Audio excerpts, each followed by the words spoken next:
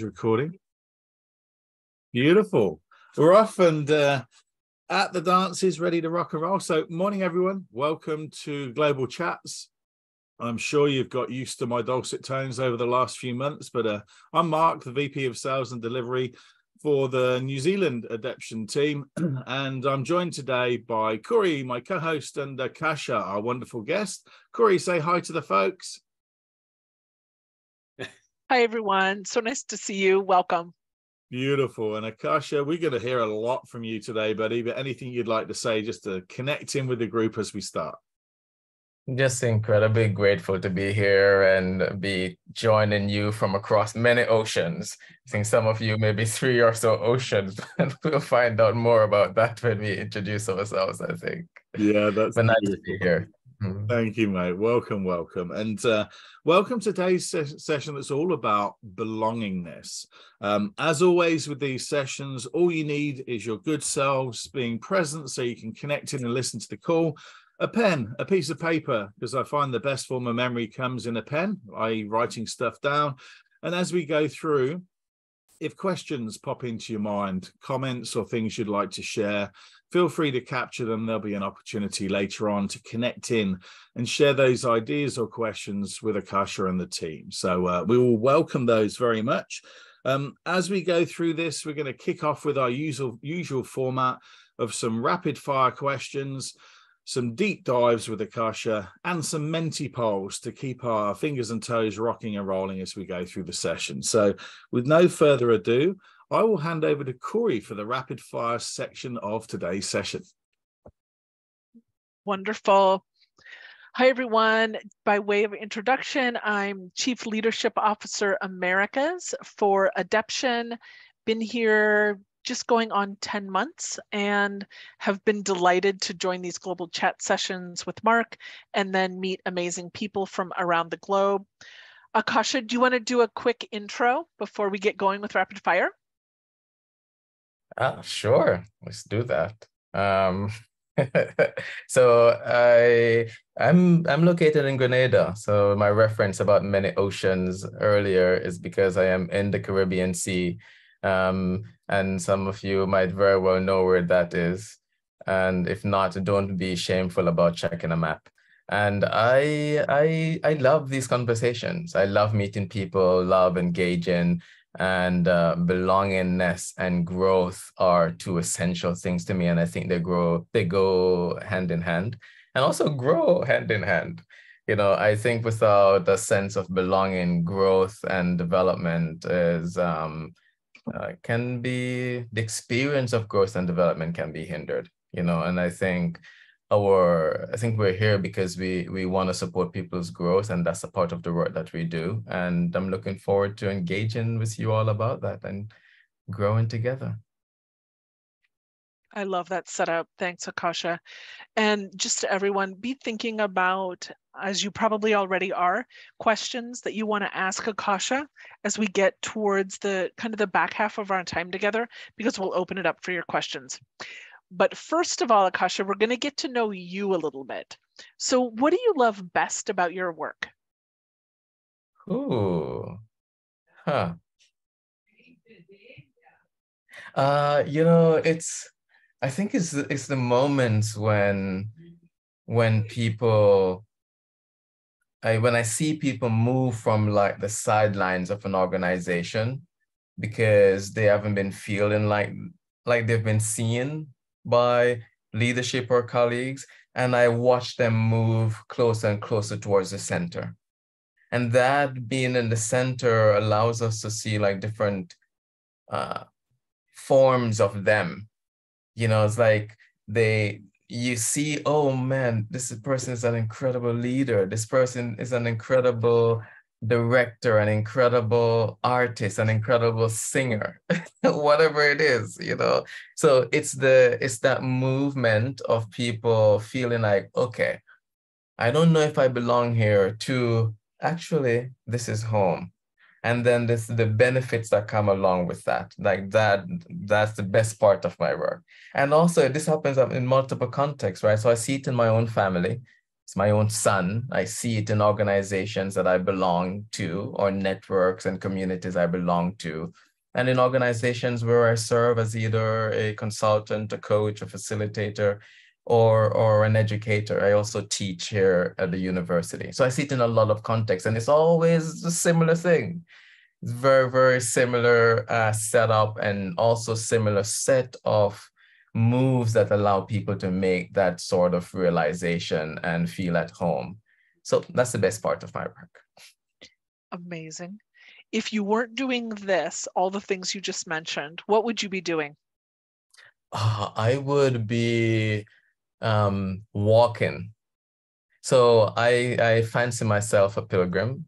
So I walked a few pilgrimages, including the Camino de Santiago, 500 miles, took me 5 weeks. So I would be just walking the world. And it doesn't matter where, it doesn't matter the terrain. Yeah, I would be walking nonstop. Are you sure it's walking? Because I heard aspirations of cycling, lycra, and some professional speed going on. It would be all of those, and also climbing some mountains along the way, Mark, because I also fancy myself a rock climber. Now, I've never done rock climbing, but I sleep and I can see myself doing it, and I'm convinced that I can do it very well. So, yes, to all of those. And maybe you've answered our next question. What about something not on your resume? I think yeah, you're right. It's I would say something similar. It's about challenging myself more mentally than anything else, and also being out and about. Because the rock climbing and the cycling that Mark was mentioning, I engage in some of these activities because I also want to find my own limit within myself. Some of it is physical, but it's not like I'm not like a big high performance kind of person. That's not the point. It's like when I'm running a marathon or half marathon and I get to like 3 miles and there's this voice in my head that says, "You're stupid. Why are you doing this? You're tired. You should go home and like watch Netflix or read a book." And and I get over that and I enjoy the race. So that part. This is a thing that it's the challenge. It's like a mental challenge. Yeah. Mm-hmm. What about a nickname that you were known by and where it originated? I love these questions.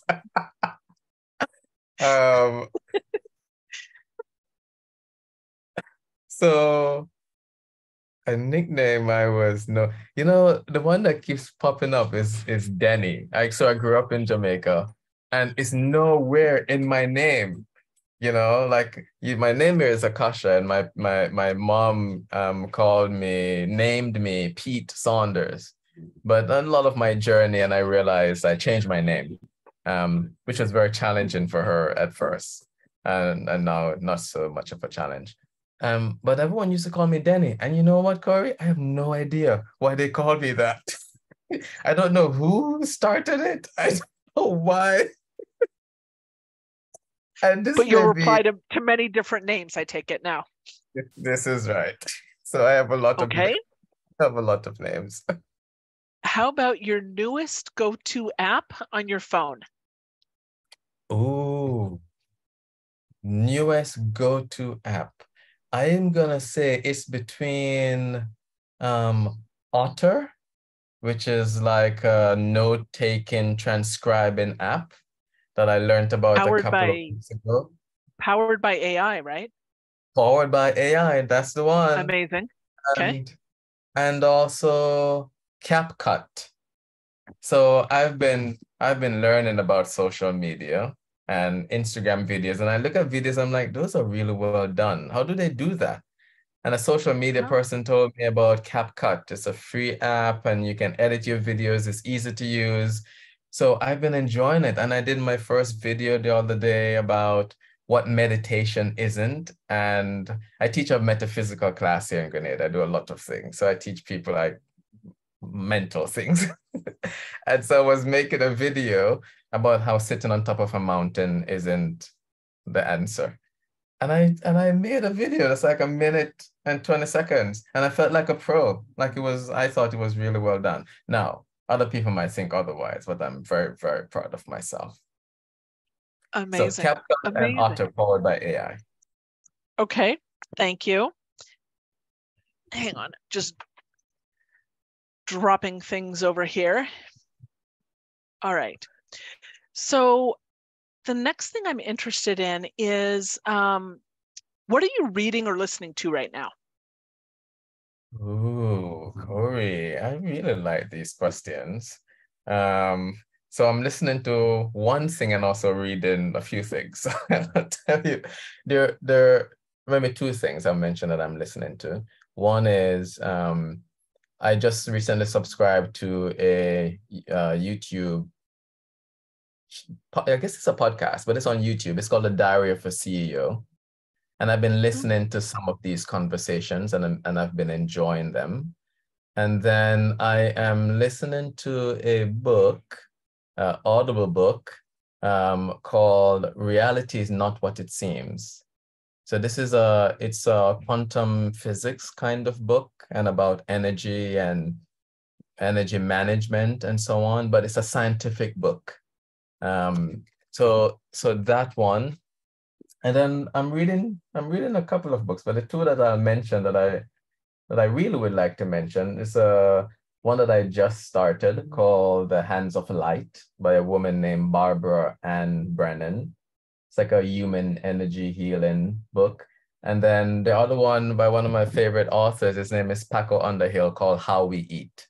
When I was in grad school, I read one of Paco's book called Why We Buy. So he's a behaviorist, so a organizational psychologist, but he works for a lot of supermarket chains and restaurants and actually consult with them about what drives human behavior around consumption.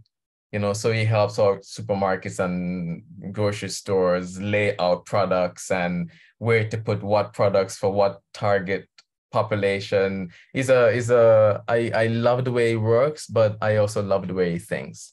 And he works with a lot of data, and I respect data. Those are amazing recommendations. Thank you for that. And a little bit, thank you for the rapid fire questions. So a little bit of a setup now. As you, Mark, and I were talking about this session, your use of the word belongingness is purposeful. Yeah. Why do you feel such a passion for belongingness for everyone in organizations? Yeah, great. So before I answer that question real quickly, I'll share this because folks might be surprised, like I'm not watching or reading anything about belonging or belongingness. And that's actually intentional because for me, I found that I learn a lot from many other disciplines and fields about what fosters belonging than from the field of DEI itself. So when I read about artificial intelligence or I read about why we shop and what we're looking for when we go into a grocery store, like these things give me more insights about how we foster inclusion and belonging for people than when I read a belonging book about how we foster inclusion and belonging for people. And so I'll use that as a setup because even, for example, when I mentioned how we eat and why we eat, some of the things I'm learning from this book feel so relevant to your question to me, Corey. Because one chapter I read from this book is about these days when maybe not just these days, but more and more people are looking for healthier options to eat, right? Even if you're not plant-based like me, you might want more options that are healthy and plant-based. But when you go into a supermarket, at least here in Grenada where I live and many other places where I visit, you don't see a lot of those options. So you leave feeling as though actually you're not valued.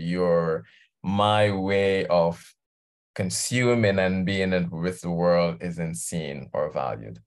So how do organizations, supermarket chains, and restaurants see me? A quick joke about this. So yesterday I was at a guest house here in Grenada, and way up in the mountains. And I let them know ahead of time that I'm plant-based, and they said, I got you. We told the chef and everything is okay. We'll take care of you. I went to dinner last night, and they said they'll do like a very nice vegetable casserole and so on. And they put in a lot of love and attention into it. And it came out. I went and they brought the food out, and it looks really amazing and yummy, and it smells good and it tastes good. And what's on top of it is mozzarella cheese. And so, and so I said, actually, this is real cheese. He said, no, it's vegan. We don't put any meat on it. And so what I realized and learned, and I'm learning this more and more, especially here in Grenada, is that people actually, those who eat plant-based, often find it really challenging to do that because others are not understanding what that means. And we're also not telling them really what it is. So when someone makes a mistake like this, we usually either complain or leave it. We actually don't educate each other. So my experience at this place, for example, I left there feeling like actually, they were trying their best to really see me. And they were being really accommodating. And they missed the mark because they didn't really fully understand what it means to be plant-based or to be vegan. And so in a lot of organizations, what I see us doing is we're doing a lot of focus on diversity. We want to bring in more people who are different across different dimensions, whether that's race, gender, sexual orientation, language, disciplines, like perspectives. Like we want to say, listen, we have so many people who are different here, bring them in. And then when they get to the organization, they actually do not feel seen. They feel like, okay, now I'm here, but the here where I am isn't actually ready for me. And so we might get the diversity piece right. We may even get the inclusion piece. Non-dairy icing, I might add, on the cake is belonging. And it's an experience. Going back to your question, Corey, like when I say belongingness and not just belonging, because belongingness for me is more of a felt experience that, I am seen. Look at this chef, like they figured out, eating plant-based means no regular cheese, no animal cheese. And they're going to ask me these things. I have a colleague this morning, we were having a talk, we were trying to plan for a gathering, and we reached out to her and we're telling her about the place where this gathering is going to be. And one of the reasons why we did that, there are about 80 of us or so in this firm. And one of the reasons why we did that, even though she's the only person who's in a wheelchair. But you see, oftentimes when we go somewhere, these places are hardly accommodating of her experience and her mobility. And so she usually left this experience feeling, oh, yes, I'm with my colleagues, and I didn't feel as though I belonged there. So that sense, like her belongingness scale or level was super low. And so while we're focusing on bringing in a lot of diversity and we talk about belongingness really gets to the core of someone's lived experience of, was I included or not? Was I seen or not? So this is why it matters to me. And this is the distinction between it for me. Belonging is like, yeah, we can do belonging. But belongingness is not something we can do. Belongingness is an experience that we can facilitate, one conversation, one engagement, one plant-based cheese at a time. Thank you so much for that. So powerful, and we all want that, right? We all want to feel seen. We all want to feel like we're bringing our whole selves to work. I'm going to hand to Mark to tap into the wisdom of this crowd around belongingness. Beautiful. Thanks, Corey. And Akasha, it's always interesting hosting on these shows because It's amazing how you provoke thinking. And so I'm trying to be in facilitator mode, and yet I'm drawn into the story and the conversation and reflecting deeply on my own life and my son. And does he feel a sense of belonging? My youngest has got Down syndrome. He feels part of the family, and sometimes the games elude him. He finds it difficult to engage in some of the games. And so I'll try and stay focused as a facilitator, but you're drawing me in beautifully. Thank you for that. I really, really appreciate it. We're going to go to a Menti poll. Hopefully this won't create that sense of, if you're technologically challenged, oh my God, I don't belong in this forum. Just give it a go. It's relatively easy to use. And if you find it just too challenging for the brain for this time of the day, then feel free to pop your own answers into the chat. That's also absolutely fine. So I'll pop it up on the screen. For those that are technologically savvy, you can do a QR barcode scan. For those that are a little bit more old school like me, you can type www.menti.com into your browser or into your phone and just pop in the Menti code there.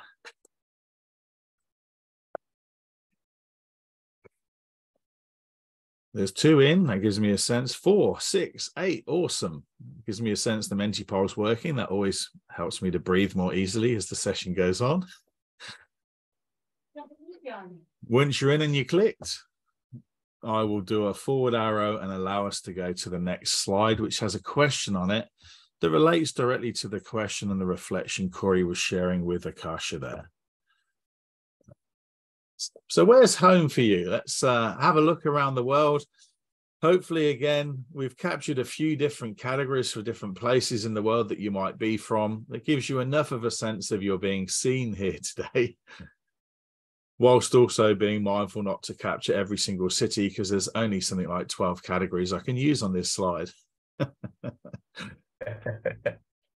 Awesome. It's creating belonging in a place where sometimes the technology doesn't allow that fully. Beautiful. What a lovely mix of people from different places of the world there. As you say, many oceans, Akasha. Yeah. Hopefully I've selected an image that might represent a sense of connecting and belonging.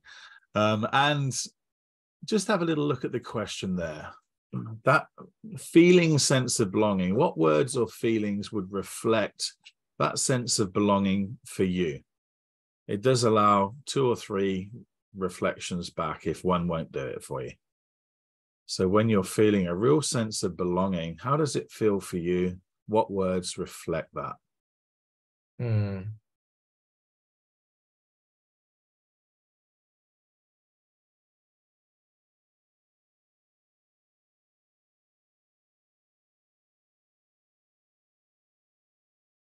I love the real-time build as I try and flick my head from side to side to read the words here. Beautiful.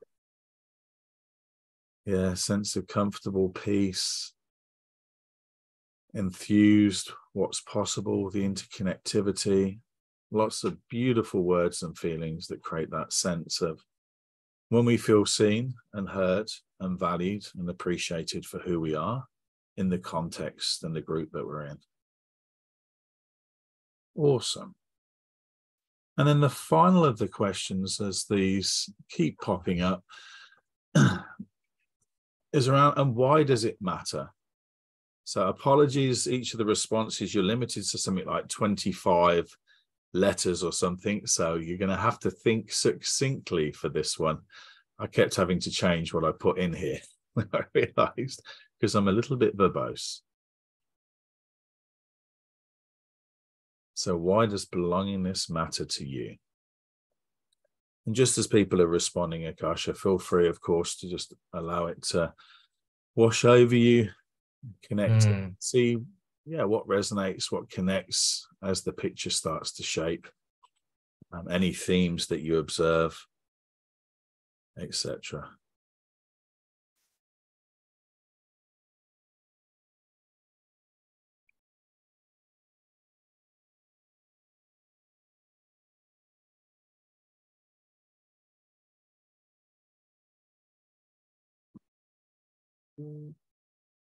There's also a little phrase at the top that I hopefully do justice with in terms of pronouncing it, which is whanonatanga, which is a New Zealand term that I understand, and others will, I'm sure, be able to build on this, is a sense of family extended beyond your family, the community that you create with people that really matter around you.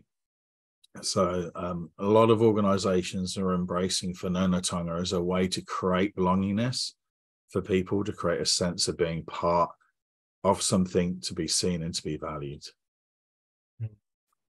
So Akasha, and I will hand back the speaking stick to you, Corey, but I'll tee off the question. What strikes you as you look at this? What resonates? What comes to mind that you'd like to share? Yeah, so thanks a lot, Mark, and everyone for sharing what matters to you. Like, it's really lovely to get a sense of who we are here. It feels like one big heart of us saying these things are important to us. And it's a part of what I notice and feel is both the sort of like individual benefit of what belongingness enables, as well as the collective benefit. So when I look at things like, it helps me have a sense of self-worth, individual, and make the world better, so like that. And the more of us have this sense of self-worth, imagine a world filled with people who know that they're seen and loved, right? Being able to be my true self, and also unlocking human potential, right? So like this polarity is alive for me when I look at what you've all shared here. So the I and the we, the individual and the collective. And then also this perhaps another polarity, like what the feeling one gets when they experience belongingness and what it enables them to do. So I suppose the being and the doing, so I can feel like myself and I'm able to do more. I'm able to unlock potential. I'm able to build relationship. I'm able to drive engagement. I'm able to do some things, support my team better.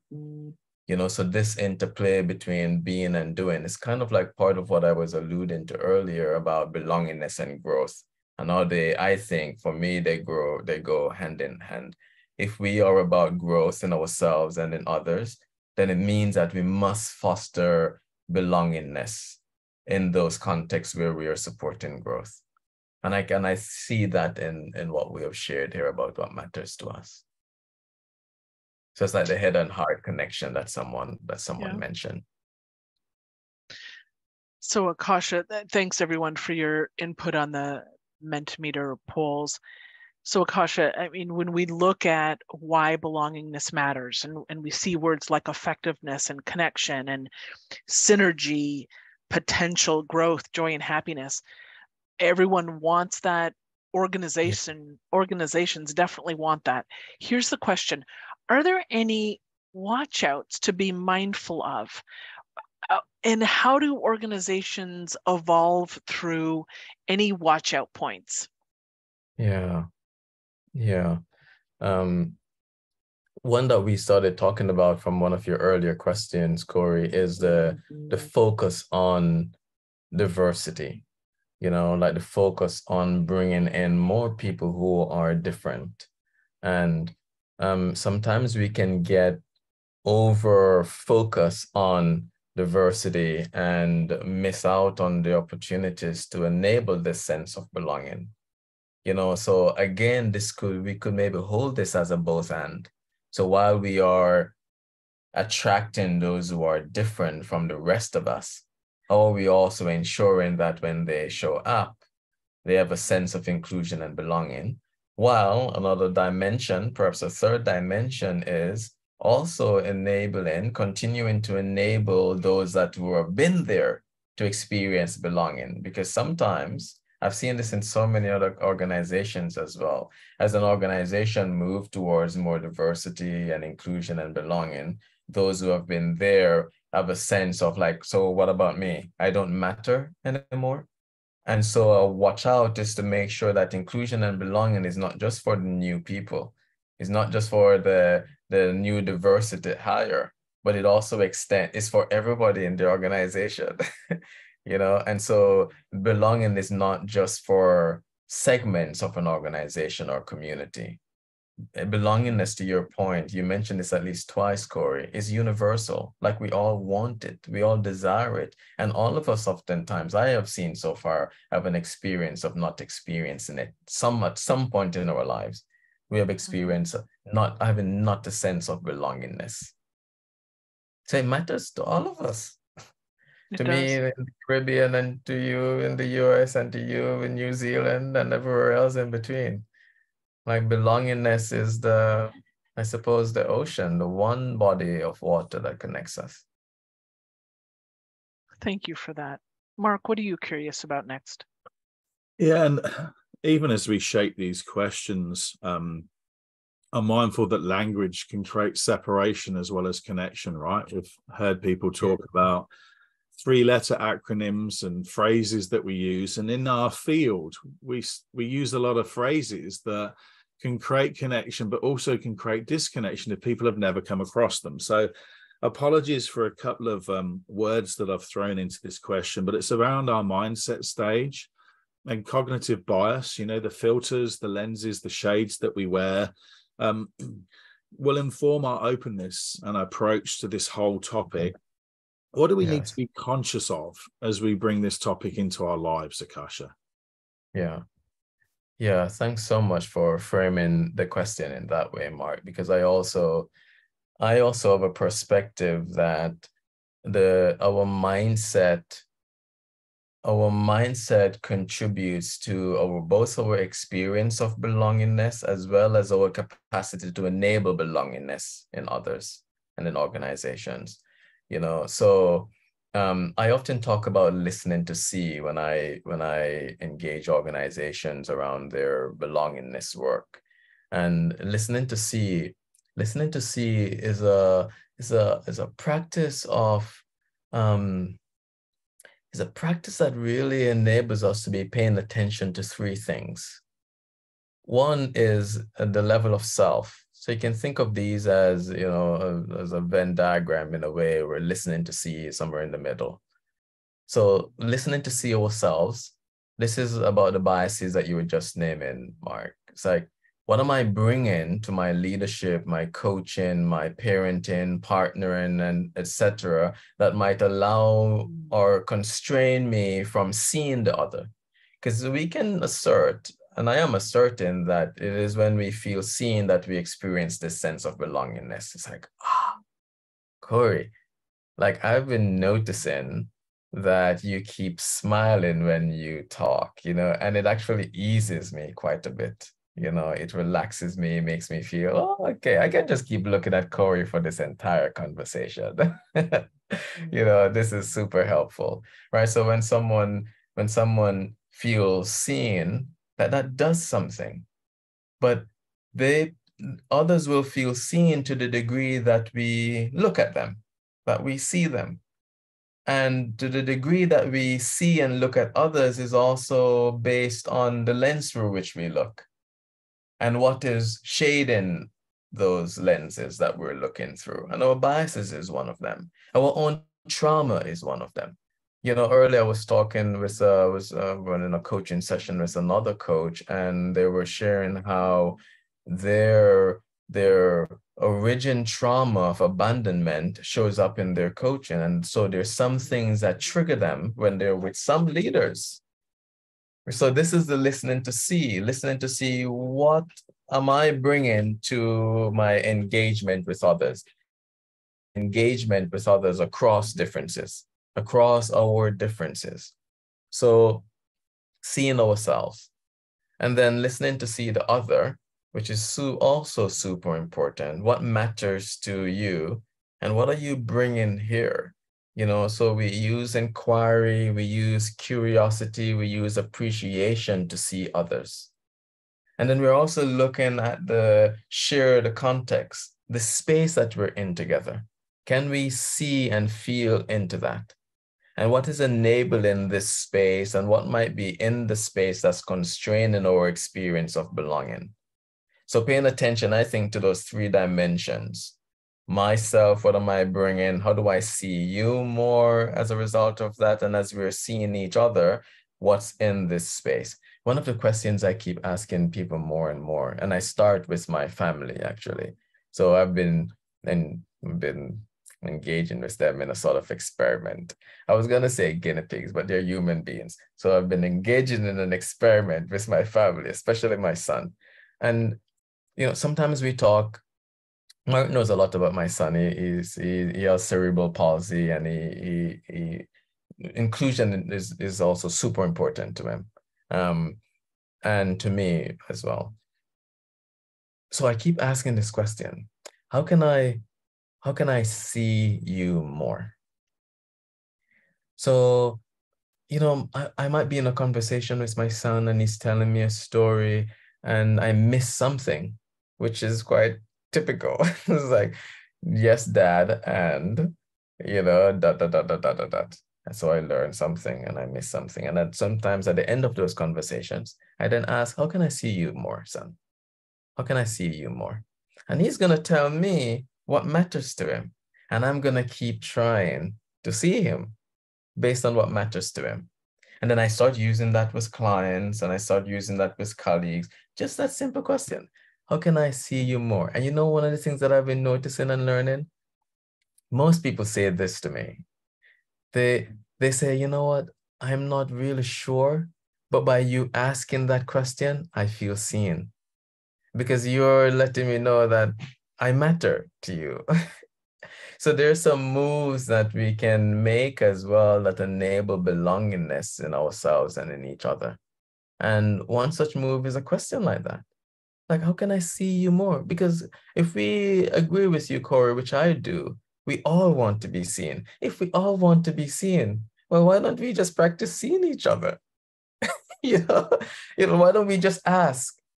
If you want to be seen and I want to be seen, why don't I tell you how I feel seen? And why don't I ask you, how do you feel seen? And then we just practice that.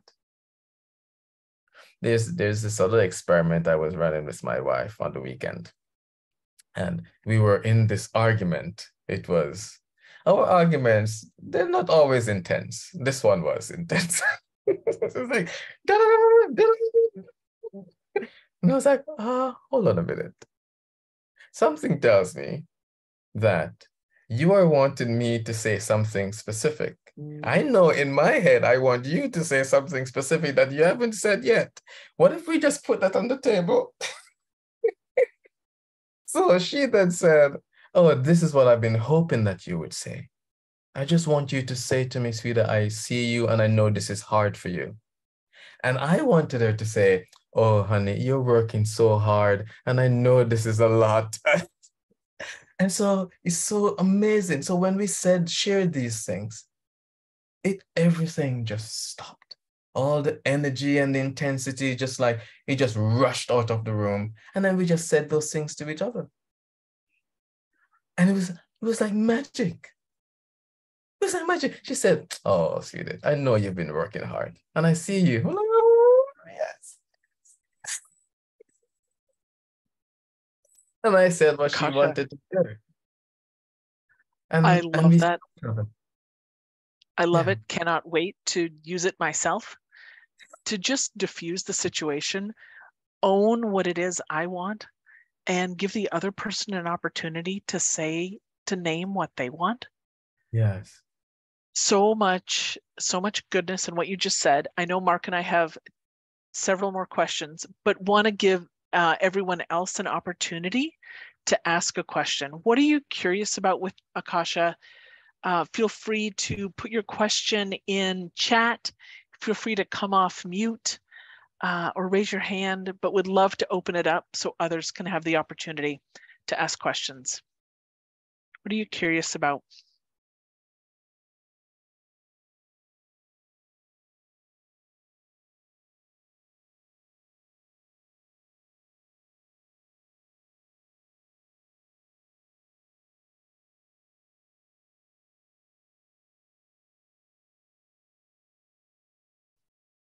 I'll go ahead, Akasha.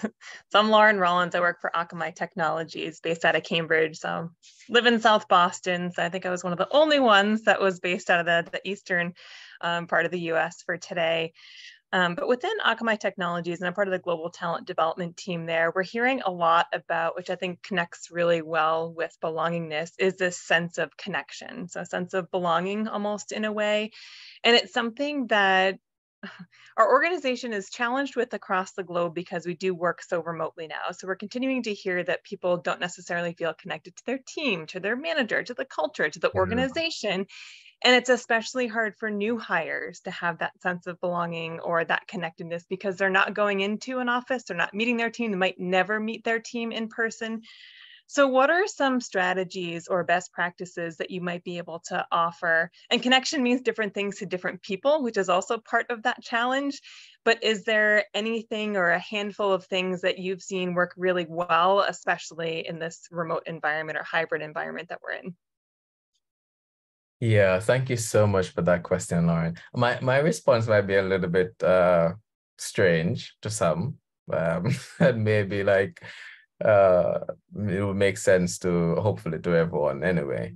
You know, and I love this other question in the chat about how do you foster belonging in a very large, complex organization. I think of belongingness as a complex challenge. And by that, I mean, it's not a thing that can be solved. Connection isn't a thing that can be solved. So people in organization might say, oh, we need more connection. And you know what? Some people might scramble and they will create like, you know, virtual after party. They'll create like chat, fire chat, virtual this, and all kinds of things. And you know what? People are still going to say, I don't feel connected. So in our firm, I remember I see Jeff here. So Jeff might relate to this. Jeff and I are colleagues at Cultivate in Leadership. And in our firm, we get together at least once a year, like someplace in the world, and we all try to get together. And one of the last two ones, I think, some of our colleagues with young children were saying, I don't think I can make it because I have young kids and it's going to be too much to travel with them. And or what are you going to do if I bring them? And, you know, it's just like a handful of folks who were like, really, this was really big for them. And, you know, the thing we decided to do was actually just have conversations with them. So we decided, let's just have one-on-one conversation with these colleagues. The ones that said they wouldn't be able to come because they have a young family. And we asked them what might they need and da-da-da-da-da. And, you know, the strangest thing happened, Lauren. They then said, oh, everything is okay. I'll be there. I'll be there. So part of the thing I learned from that experience is that people aren't necessarily looking for us to solve their problems. People want us to know that we see them, that they have a problem or that they have a challenge. So I think when a group says, this doesn't have to be the only answer either. When a group says, how can we connect more in this virtual world, da, da, da, da, I think fundamentally, maybe the first thing is, actually, how do you see and acknowledge that this is a challenge? How do you help people actually see, oh, right, a lot of us actually want to be connected. And we're finding it hard to connect right now. I think people just want that acknowledgement. It might not be the only thing that they need, but I think fundamentally, we want to be acknowledged for the things that matter to us. We don't want people to solve our problems. There are exceptions for sure. I can think of a few, but I think for the most part, we don't want that. You know, so I use different tools. Some of these tools might be used under the banner of enabling like leadership for complex times, but I think they also facilitate belonging. Tools like polarity mapping, you know, tools like, you know, anything that have people come together, really. To me, the point of polarity mapping isn't only to facilitate both and thinking.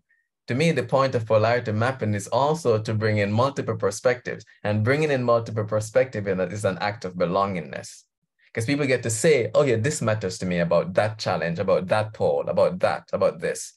And then when they get to voice that and be heard, their thing gets captured and put on a map, then they feel seen. It's like what we did with Menti. Menti is a cool tool, But Menti also fosters belongingness. That to me is the core function of Mentimeter or many of these things. You know, you look and you see your thing up there and you see other people's thing up there and you're like, oh, okay, yeah, I'm here.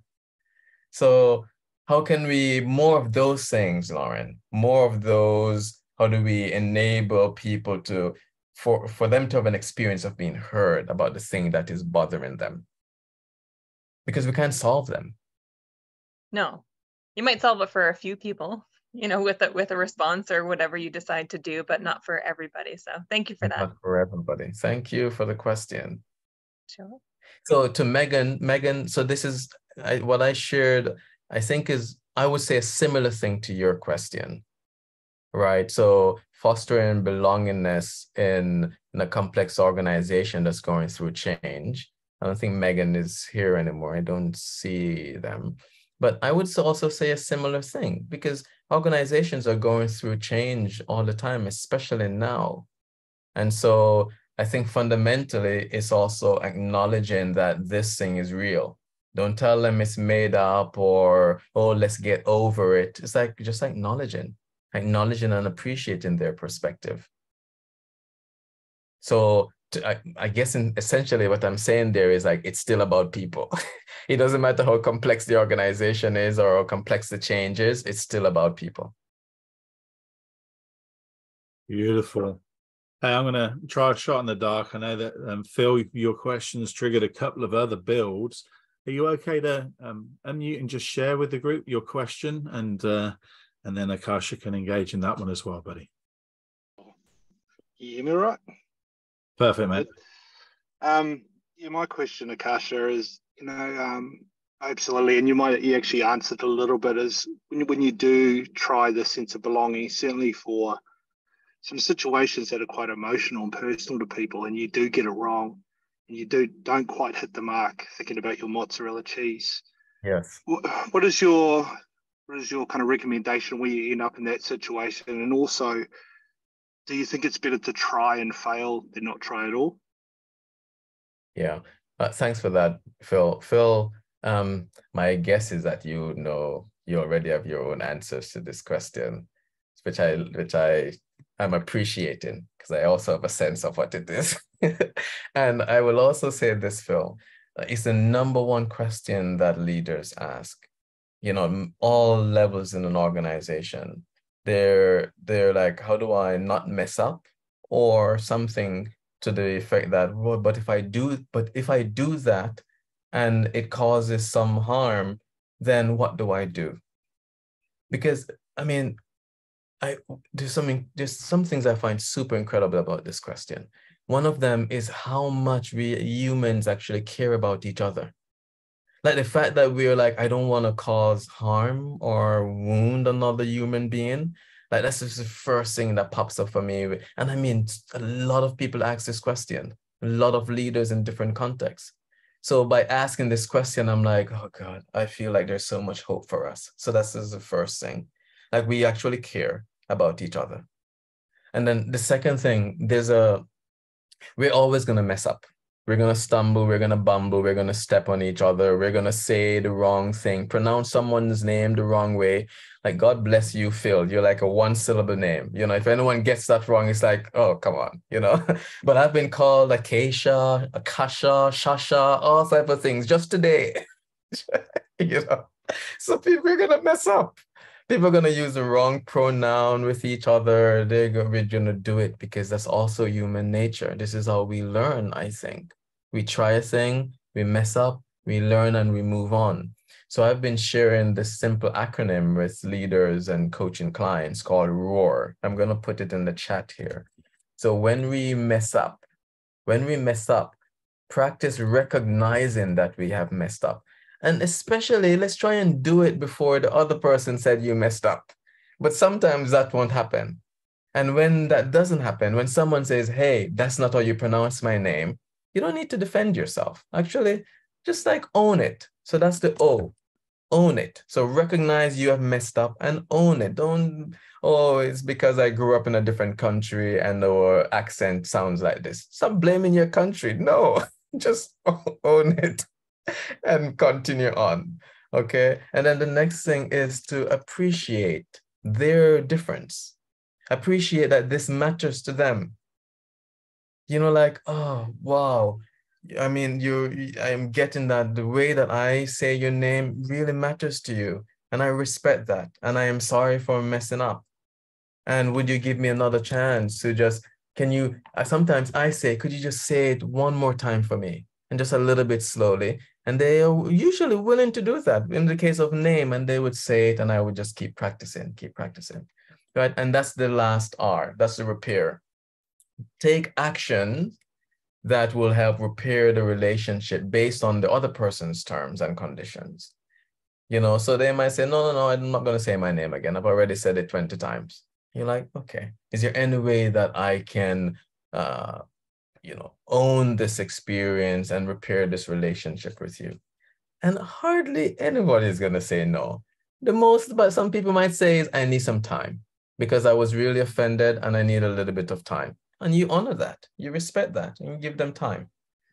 So when you mess up, Phil, and all of us, Grace, Lauren, Akasha, Mark, Corey, when we mess up later today or tomorrow, do not be quiet about it. Like roar, like recognize, oh boy, I just did this thing. I'm so sorry. Own it.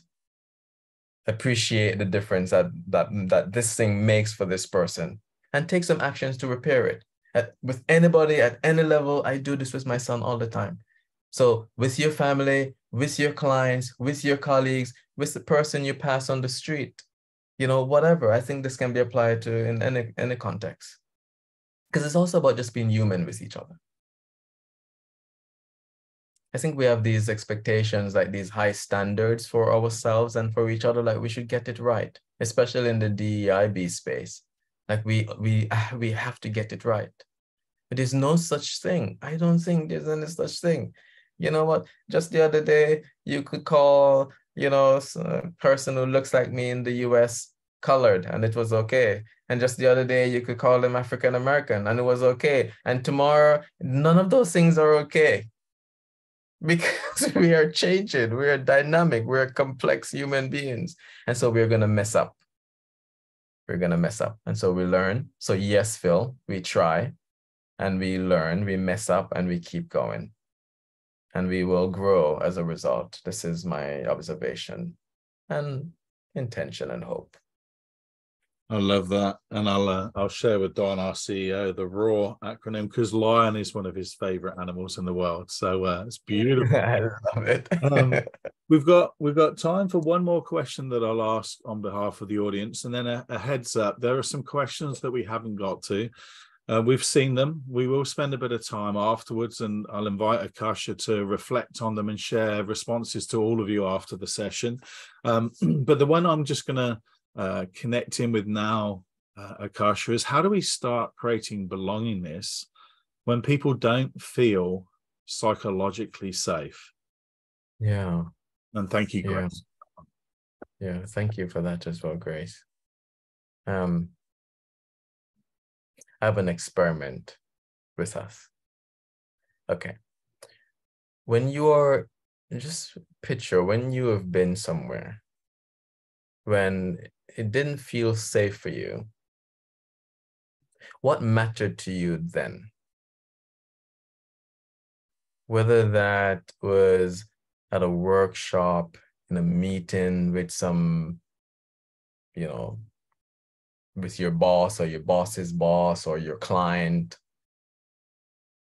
with family members. Sometimes I really don't feel psychologically safe around some of my family members. And so, I kind of stay away from them, but sometimes I can't.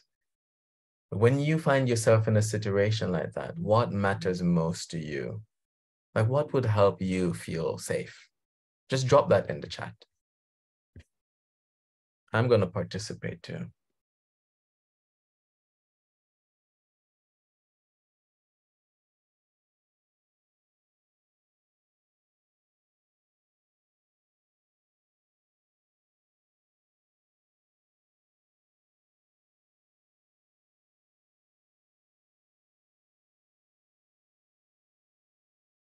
Yeah, I'm right there with you, Phil. I wrote something similar. and in terms of acknowledgement. Yeah, Corey, like it's a similar sort of thing. What I shared is a similar sentiment. Like if someone, what I shared is that if someone, even one person were to say to me, Akasha, I have a sense, I might be wrong, but I have a sense that this situation might not be the safest for you.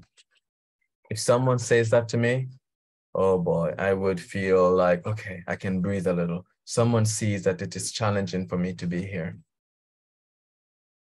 It might not change the challenge of the situation, but I have an ally, I have a companion. And to me, oh geez, I think Grace, this is both the simplest and perhaps the greatest thing that we can do for each other, to be companions with each other. One of my favorite shows is Ted Lasso. If you haven't watched Ted Lasso, watch Ted Lasso. It is amazing. And I think it was maybe in season 1, someone was going through a hard time. It was maybe Sam. But anyway, Sam was like really hurting. And I think Ted Lasso said something to the effect of one of the worst things than hurting and suffering or being in pain is being in pain alone or suffering alone, something to that effect. And I actually believe this and found this to be true. So essentially, belongingness is really about companionship. It's like not suffering alone, because we're all suffering. We're all in pain. And can we recognize that there's companionship in it? So again, I don't think this is a thing that needs to be fixed. I don't think psychological safety is a thing that's like, because someone is going to feel unsafe. Even when, if 99 of 100 people feel safe and one person feels unsafe, that still matters. So how do we engage that? We don't say, oh, well, it's safe for everybody else. Well, what's the problem with you? No, I mean, we don't do that. Then we make it even more unsafe. I think it's in the acknowledgement. I think it's in the acknowledgement, like Jay said, one person recognizing it and saying so. That.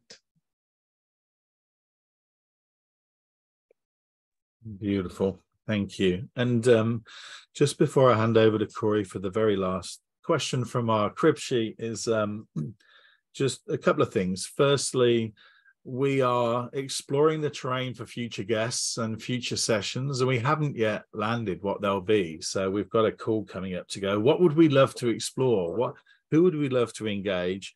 If they're anything like Akasha, we will be in safe hands. Akasha, it's been magnificent, beautiful, phenomenal to hear your wisdom, and more importantly, to feel your heart as you share and connect on the stuff that really matters. You have a way of articulating it that just resonates powerfully. And just thank you for being here and sharing what you know in the way that you have. It's been fantastic. Thank you, Mark. It's been a delight actually to be here with you all. And to also feel your energy and love for each other. Thank you for that. So 2 quick things before we end. One of them is hopefully you'll take a moment. The purpose of our global chats is to provoke your thinking and encourage you to take an action. So if you haven't already, take a moment and think about how you might apply some insight. What action might you take as a result of the wisdom that Akasha has shared in our time together? And then Akasha, one last question for you. If you could think, what advice, quote, or saying would you put on a billboard?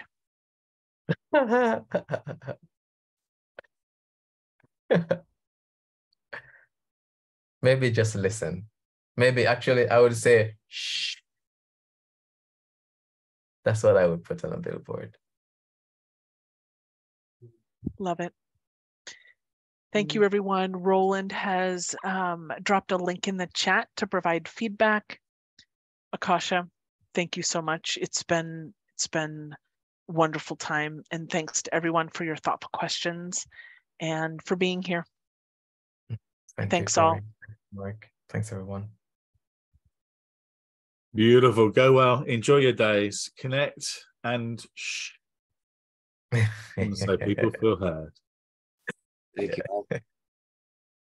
Bye, Jeff.